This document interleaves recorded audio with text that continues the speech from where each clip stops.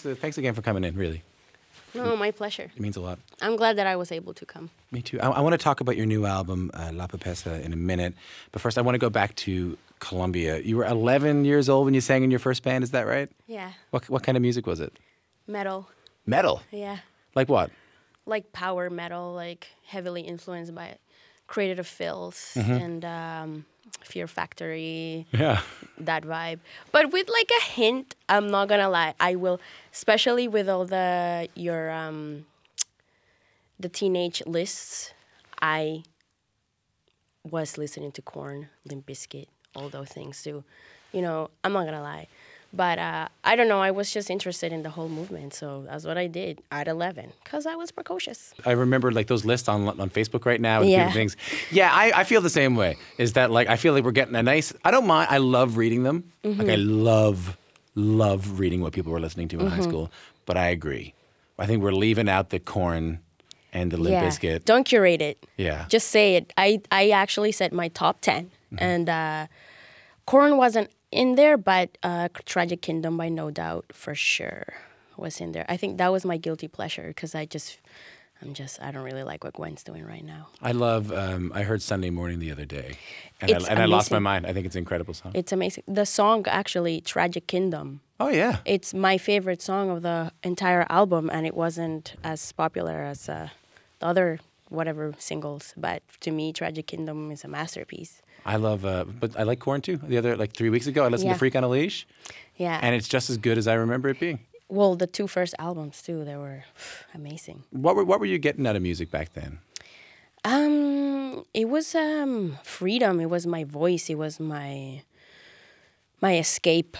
You know, like I went to English school, and it was called Lyndon B. Johnson, and Oh, named after an American president. yeah, and you would get like low marks if they caught you speaking Spanish, and you know, even being in Colombia, living in Colombia, you have to really be sure and love your identity. So yeah, music just gave me a space where I was embraced for being myself. And then in 2005, you and your family, after living in Colombia, after being from Colombia, making art in Colombia, you're forced to leave the country. Yeah. What happened? Well, it's no secret that there's a political turmoil in Colombia, right? And we were just one of the pawns. And long story short, my mom decided to bring the family to a safer place because of some threats and menace. Perhaps one of her family members would be kidnapped. So we went to, well, my mother and my older sibling, they went to L.A., but my mom didn't like it. She thought that it was too fast and too furious. So she decided, thanks, Mom, to go to London, Ontario, Canada. Yeah. Yes. That's a big change. Yeah. Hold on. I want to get to that change in a second. How old were you when you had to leave? Well, actually, my mother left when I was about to turn 15, and I lived with relatives up until I was 19. So that's when immigration started for me, when my mother left. I was still living in the country. So you were old enough to get it. It wasn't like Yeah. why the hell am I leaving? No, I totally knew, and I told this the other day to Naomi Klein, how she was one of the reasons why my mom decided to take me to London. What do you mean? Because I was reading Naomi Klein when I was 11, 12, 13, and my mom was really worried that I was going to be like an activist. And She didn't want that for you? she didn't, well, because I was becoming one. Like I said, I was a very precocious, curious child, and I had a lot of freedom that comes when you're a parent. You know, my mom was a single mom. My dad died when I was 6. He had died of cancer. And my mom was at work, and she took care of 3 kids by herself, so I had a lot of time by myself at the house. So I was getting my information from, you know, news and MTV, but also books. And my people in my band, they were 10 years older than me. So I would just read whatever they were reading. So I was interested in politics very early on, and I'm also indigenous, so you see the difference when you go from the desert to the city. and how the jokes that people make around you, not really knowing that you are what they're making fun of. So, of course, yeah, I became very political very early on. And, yeah, my mom, she decided that coming to London, Ontario, Canada was best. It was, quite quiet. And I would tell her, come to Toronto, let's go to Toronto. And like, no, too fast. You get out of the plane, or you get out of the car. You're living in London. It's such I'm guessing a big difference than where you were living before. Yeah. What were your initial feelings about living in either London or Ontario or in Canada? Well, it's cold. That was because I came in November and it was actually a huge snowstorm.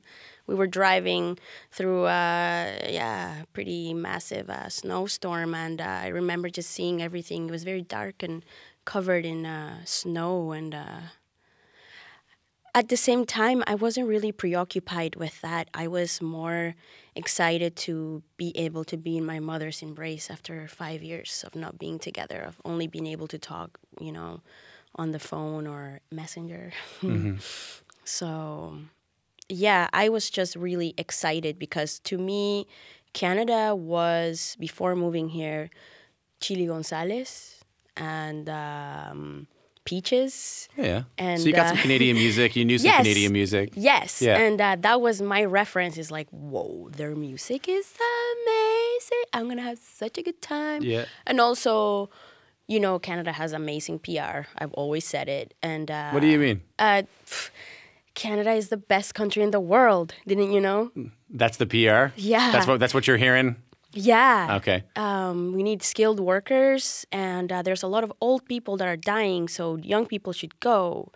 That's what you hear about Canada. That's what people know. Also, it's amazing. They get along with French people so well, and everyone is bilingual. So actually, I went to the French Alliance and then to learn French. Mm-hmm. So I go my first day of school, and I'm like, oh, so great. We can all practice French. And everyone was like, why? Oh, yeah. You started to see the cracks in the PR. Yeah, then I was like, this is not quite...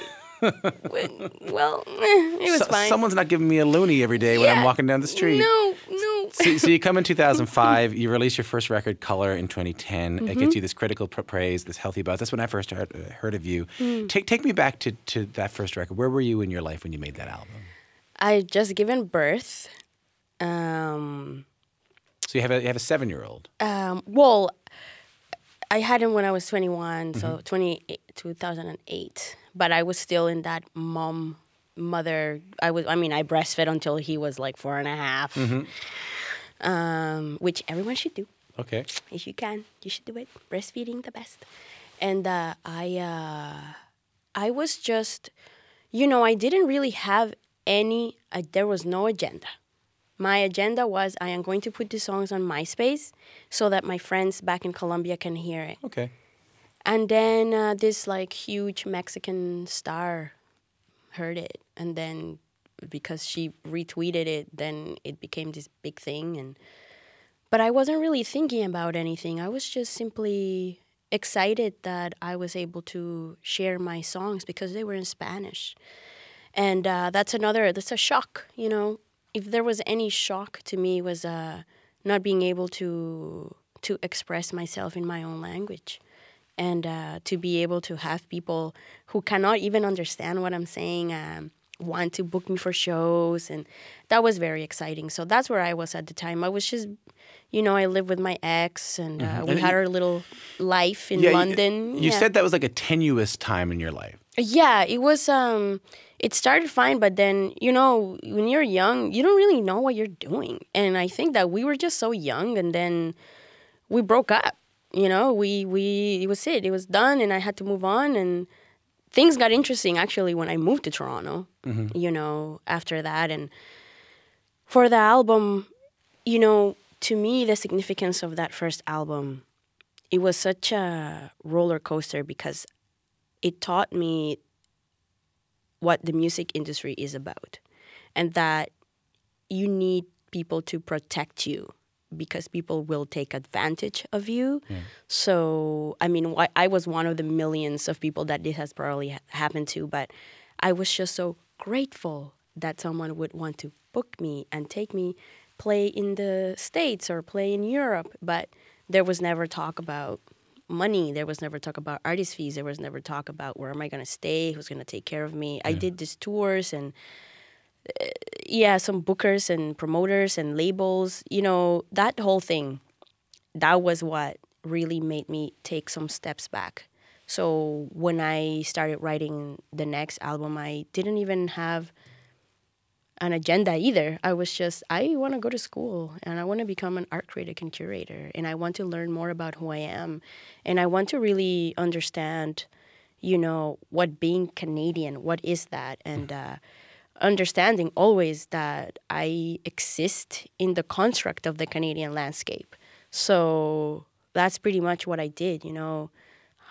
Hard times, they come every year. You just have to just keep going. Compare those two records for me. Like when you look at Color, that first record, and now the new one, La Pepesa, how do you see the differences between those two? So the first album was this collaborative love project between me and my ex-husband. Mm-hmm. And he's a wonderful musician. Michael Ramey, yeah. From his Golden Death Music. He's based in Columbus, Ohio. And, I wrote all these songs and I brought them with me from Colombia. And then I was showing them to him. And then he was like, you know what? I'll produce them. Perfect. And I was learning how to get into producing because up until that point, I was a performer, right? Me being a recording artist happened way after I've learned how to become an artist and a performer, which I think was really lucky for me because now when I perform, I am so in control that it was nice to, afterwards, with La Papesa, understand really what it was to produce, to be a producer, to have control, artistic control, and really have my voice in every aspect, whether I collaborate or not. So when I decided to move, I moved with my kid, a couple milk crates, a couple portfolios with my artwork. This is to Toronto? Yeah. And that's when the album started taking shape. Mm-hmm. So end of 2012, I moved to start school. But school was at the bottom of my list. I was like... Yeah, you were making music. I want to make my album. And I was lucky that I found amazing people that I could do that with, mm-hmm. that are still with me now. So it was a learning experience. So album number one is this freedom of just expressing myself. And then La Papesa was a school of actually being myself. Tell me a little bit about the title, La Papesa. So La Papesa is a high priestess in the tarot. Tarot. Yeah, the tarot card. Yeah. And it's... I'm no tarot expert. Sure. I wish I would have brought one of my hippie friends. They would tell you. You don't have to give. You don't have to go to the historical. But that's a high priestess in the tarot, and what does that mean to you? It means to me what the card means to a lot of people, which is to concentrate and focus and have knowledge on your lap and not let anything distract you from your goals. And the beginning of the album really. Is me letting go of my past and embracing my future. So that's what La Papesa is. And I needed to get in the high priestess mode so that I could really hone into my talents, so that I could really be the strong woman that I am. So then that's how I see myself. I see myself as a strong entity that is full of love, but is also full of strength and survival. And what I have to say should be heard, and that's what the album is. So let's take a listen to some music from it. This is from Lido Pimienta's new album, La Papesa. This is called La Capacidad. What can you tell me about it? So La Capacidad is a song that I wrote after an abusive relationship that I survived. And it's a song about letting the other person know that love shouldn't be a life sentence.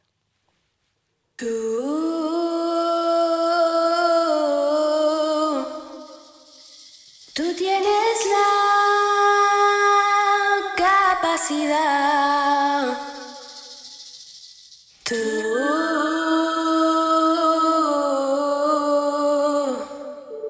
de hacerme reír, de hacerme llorar de felicidad. Y yo ahora estoy aquí y tú eres todo y más. Y yo soy feliz aquí, pues tú supiste esperar. Yeah. Yeah, it's beautiful. Really beautiful. It really is. If you're just tuning in, this is Q. I'm Tom Power. That's a bit of a song called La Capacidad. It's off the latest album from my guest today, Lido Pimienta. You said before we played the song that this is such a personal song to you. You're in this abusive relationship. It's funny, you know, when you release songs, you actually release them. Yeah. Like you let them go from you. It's not just a word. Absolutely. And you said that song, once you released it, has taken on a whole other meaning, which I find so fascinating, that a song can be written about something specific in your life and can mean something so different to someone else. Mm-hmm. Can you explain that to me? Well, because most of the shows that I do happen in either the States or Canada, I have mastered the way to communicate without translating. So with this song in particular, it has become an anthem for other women, and it has become an anthem for other women of color, and it has become an anthem for other Indigenous women. When I perform this song live, at the end, I close with the question of, you know, what did this happen to me? And because it is a question that many women ask themselves when they're victims of domestic abuse. And this is what has happened to this song. People understand the significance of a woman speaking up, because when you've been abused, there is a shame that comes with it, and a vulnerability that not a lot of people are or feel allowed to feel. So with this song, I've been able to do that, and again, without an agenda, without any, I just, release, like you were saying. And I am really proud of the song, not only because of the message, but because of out of all the songs in the album, it was truly a collaboration between myself and my co-producers, Blake McFarlane, Kavesh Bijones, and the live percussion from Brandon Valdivia, all amazing, amazing people in the city that have been making wonderful sounds. So they're three straight men, right? It's just straight guys that they see me as their leader.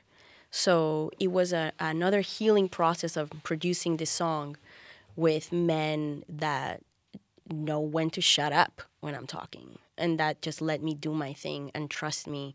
So I feel very blessed that, it started as a very painful process to put the pain into words. But when we perform it, it's a celebration because people are celebrating with us. But how does that feel when you write this song that came from pain? What is the emotion that you feel when someone comes up to you afterwards and says, that means something completely different to me, but I carry it in my life?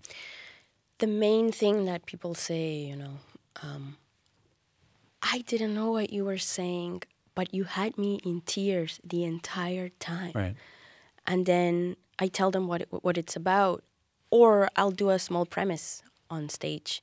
Just kind of here's what... Yeah. I'll just tell them the story, Yeah.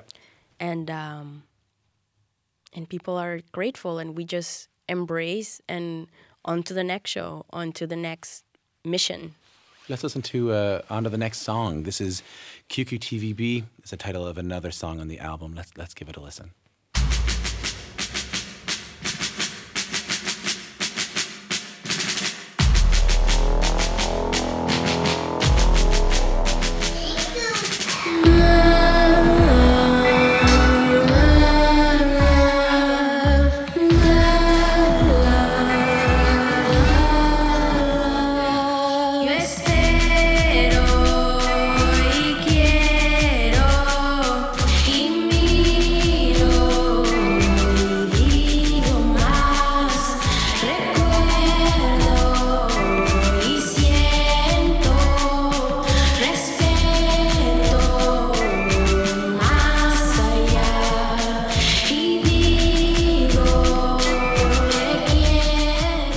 It's a bit of music from Colombian Canadian artist Lido Pimienta. She has a new album out called La Pepesa.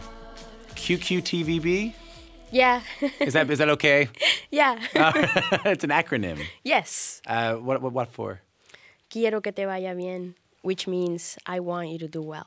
And this is a song about someone you were with, someone you cared about. Baby daddy. Yeah. Yeah. You know? Let's just say what it is. Sure. You know what I'm saying? What part of your story is this song telling? It's when you accept that you break up for the better. Yeah. And that in your rage and in your anger and all the emotions that go with breakup, when you realize that this was the best that could have happened for us as people, us as parents, you want the other person to be well. You know? A lot of people, though, and I know you know him, and I know him, who have breakups.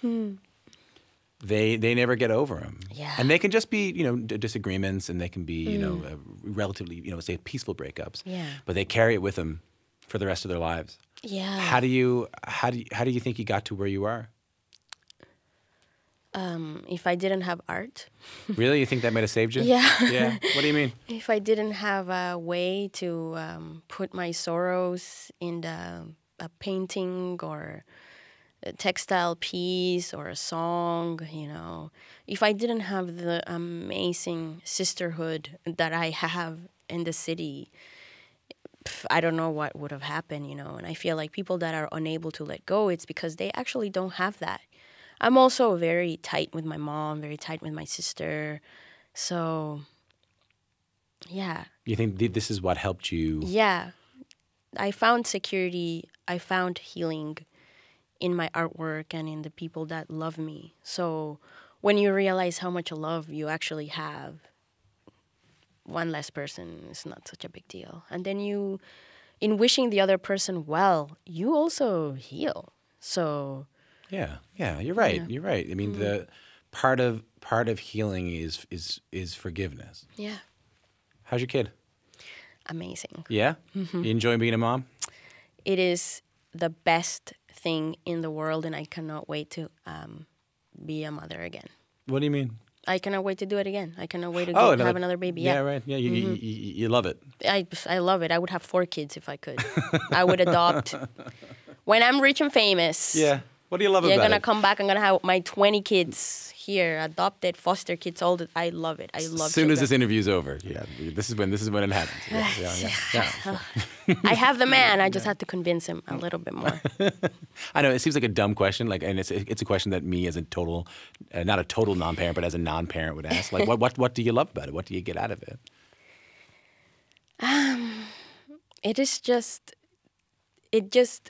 Okay. It is very hard, number one, being a parent. You are worried all the time and you don't really sleep. But it is the most rewarding, best feeling when you just have this person that loves you so much. I don't really know how to express it. It's just... Has it changed you as an artist? It has made me a more organized person. This is something, being a parent is not my identity. I am an artist that happens to be a parent, but I'm not. It doesn't really shapes who I am. What it has helped me is into becoming a better manager of my business. It really...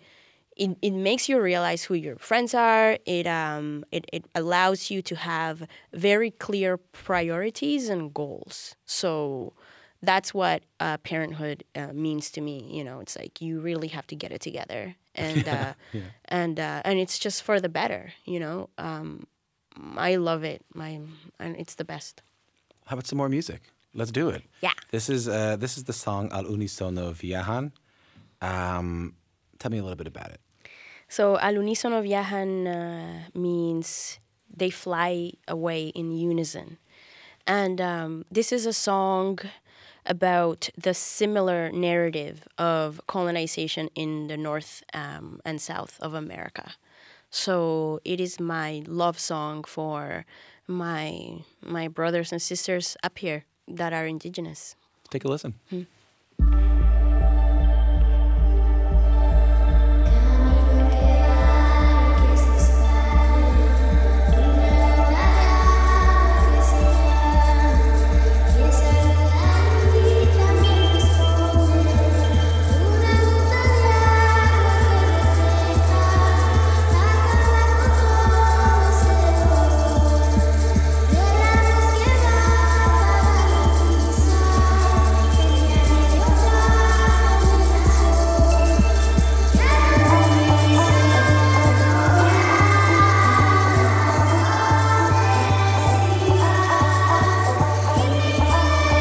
Trying to figure out how you were nodding your head there. You were doing like half-time. Yeah. 1, 2. I wasn't counting it the same way. That's the sounds of Lido Pimienta. The song is called Alunisono Viajan. It's off our latest album, La Pepesa. How familiar were you with Canada's Indigenous politics before you came here? Zero, nada, Yeah. nada, nothing. Nothing at all. When I saw the first native familiar face, I just couldn't believe it. What do you mean? Because again, Canada's PR. Well, I didn't say the whole thing. The picture of Canada is a snow hill, a deer, and a white man with a ski attire, dashing blue eyes. Yes. And luscious blonde hair, right? Yeah. So that's it. You just don't even I think you just described Bryan Adams, by the way. I think that's just Bryan Adams. I think you just saw a picture again. Shout out to Bryan Adams. Yeah, so you just have no idea that we have been touched by the same pain, right? And I think about it often, too, with the refugee crisis, for instance. And it is so beautiful that we are able, as a nation, to bring people in need, specifically because their life depends on it. And I ask, myself, like, okay, is this what's going to happen to them? The shock of understanding, the real history of Canada, right? So, yeah, that's what I feel like expressing all the time, because it is so important in order for us as a country to move forward as immigrants, as settlers, as newcomers, whatever, to know what went on and what keeps going on. It is the only way to make sure that, we're going to make it right. So that's what that song is about. That's what I'm about. And as a parent, that's what I am about, because I want my child to have empathy, compassion. And I don't want him to be oblivious, and I don't want my kid to think that Canada is the perfect, most amazing, most wonderful, benevolent country in the world, when it's not. When such a thing doesn't even exist. So it's funny you mentioned the real history of Canada. We had a Tribe Called Red into the studio not too long ago, and that was a large part of our discussion, was coming up on Canada 150. Well, what's 150? Why not go back further? And what is the real history of this country? I know that you collaborated with a Tribe Called Red. Do you see any common threads between what Indigenous artists are doing in Colombia and what Indigenous artists are doing in Canada? The thread has been... the thread. Do you see any... The thread has been happening for years now. We're just catching on. I mean, if you see countries like Bolivia, Peru, what old ladies, indigenous women are doing, taking down entire corporations with a bucket of water at a time, that's the thread. I mean, that's what I see, and it's just exciting to me to see what Tanya Tagak is doing, what Tribe are doing, and I cannot wait for the next generation also that have access to communication, that have access to the internet, that have access to the real history, and being proud of who they are. I see it too. My generation of indigenous youth, right? Like in my people, my cousins, they don't like to speak our native language, but the kids that are my son's age, they're so proud because there's a shift that is happening. And I mean, we are really talking and centering like the alt-right, white supremacy, whatever thing.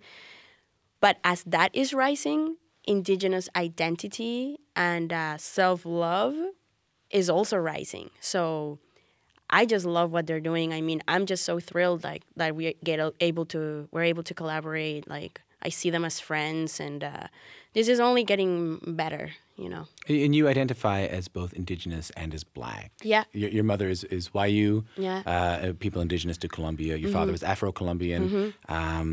How do those two cultural identities impact or form the sounds we hear on this new record? It is in me, you know. Yeah, I know what you mean. It just happens. It's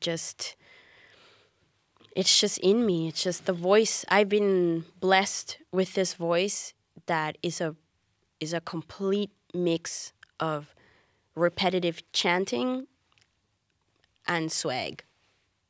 It is, you know. So I don't know. I just feel like I'm the best kind of mix, and I embrace both of the things that I am and all of the things that I am and that I continue to be. So this brings me to a question that I think we've been hovering around the entire interview, and you've brought it up a couple of times, and I wanted to push it away because I wanted to dedicate a little bit of time to it. And you said earlier, I don't translate my music. I want to speak and I want to sing in my language. When I get up on stage and I sing for people, they create a great empathy for me, and I create great empathy for them, even though quite often they don't understand exactly what it is that I'm saying. You've been very always open about the importance of singing in Spanish and not singing in English. What went into that decision? Well, number one, even if I try with my own music, it doesn't really come out in English. It's just not as honest. It doesn't really sound as good. I can write English songs for other people, which I do quite a bit. I write for a bunch of producers in the States, in Europe. I'm constantly writing music for other people. I can do that. I can write a mean English bubblegum pop song. Yeah. Yes, I can. But not for me. And maybe in 10 years, I don't know. But you've been adamant, not just that like you don't do it, but that you kind of won't do it. Yeah, I just don't. There's no need. Spanish is one of the most spoken languages in the world. And when I was learning English and I was like listening to, you know, Portishead and Tricky and all the things, I went out and I found the lyrics and I was like trying to understand what they were saying and translate it word by word until I knew it. And perhaps that's why I speak English the way that I speak, like, you know, like I barely have an accent. It's because of that, because I force myself to learn. When Beyonce goes to South America, you know, everyone is singing in English. People don't quite know how to speak it. Maybe half of the people know actually how to speak it properly, but you go out of your way to understand something that you love. That's as simple as that. And I feel like people need to get with the program and get on with some Spanish lessons or something, and you will love it because you will discover this beautiful music that should be shared. You close off the album with a song called Quiero Jardines. Why did you pick this track to end the record? Because after all the punches of life, there is hope.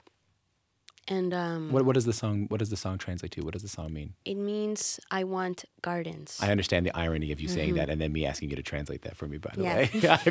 I feel it too. It's good though. There's so many people hearing this that are just getting to know me. So tell me again.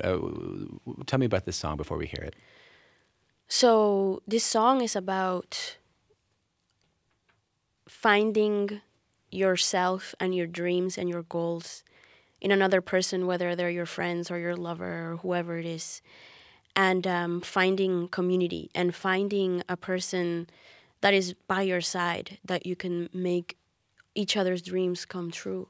When I do this song live, I tell people to focus on the word quiero, because quiero means I want. So we all sing quiero together, and I tell them, you know, think about that thing that you want. And let's say it, let's speak it, let's proclaim it, and I'm sure it's gonna happen because you have to take action and you have to go for what you want. And this song is about that. It's a celebration of life. It's a celebration of your voice. It's a celebration of us being alive. And for me particularly, the reason why this album took 6 years to see the light was because my brother's passing on. My little brother, he left our world, and I needed to really take a break. And I took my time, and I was enjoying myself. I was with my child and with my family, and in their embrace, I found that garden, right? I was able to find the garden, and each member of my family and my chosen family, you plant your seeds. And when your friendship and your relationship grows, your love is the water that makes all of us have our fruits. And this is what this song is about. Un jardín comienza con una semilla y una visión alimentada con la luz del sol. Sigue así, amor mío, sigue así. Llega todo alrededor, tus sueños viven en mi cuerpo. Vida aquí, nada es justo, hay vida aquí. Te regalo el resplandor, amanece en el desierto. Quiero ir, detrás tuyo quiero ir. Comenzar la humanidad de otro planeta y universo. Corazón de paz, alma de lava, saliva de pan, colombiano sin ancestros. Beautiful. That was a bit of Quiero Jardines, the closing song from the latest album from singer Lido Pimienta, who's been my guest in the Q studio today. It's been so great to talk to you.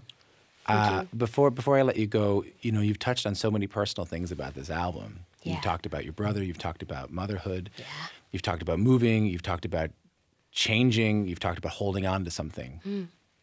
All very, very personal things to you. Mm-hmm.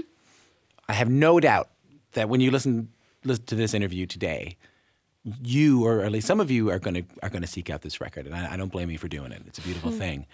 However, these are all things about you. And we talked about individual songs this way, but I'm wondering if someone gets this record today and listens to it, what do you want them to take away from it? I want them to take away that a woman's voice should never be taken for granted. That's it. Lido Pimienta, it's been a joy to talk to you. Thank you so much. Thank you.